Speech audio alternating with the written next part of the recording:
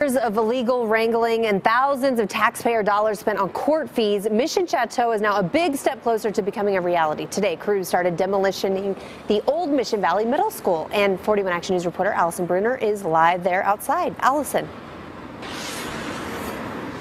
Rhiannon, as you can see behind me, this clearly looks like a demolition zone. The school looks more like a pile of rubble now. You can still see the construction equipment is out. Now, today's demolition comes months after developers and the Mission Valley Neighbors Association finally resolved legal differences. Nearby residents filed a lawsuit challenging the special use permit for Mission Chateau. Years of court challenges followed that.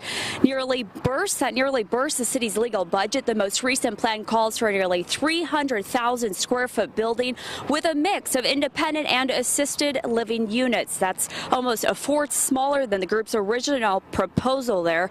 Mission Valley first opened as Meadowbrook Junior High in 1958 before it closed in 2011. Today, many people who attended the school stopped by to take photos.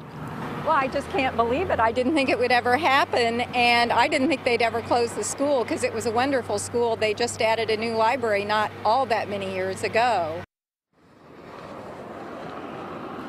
And here's a look at the latest rendering of what Mission Chateau could look like. Today, Randy Bloomwood, Chateau Senior Living and Healthcare, said his team is excited by what they feel will be a great project. Now, they hope to break ground April 1st. In Prairie Village, I'm Allison Bruner, 41 Action News.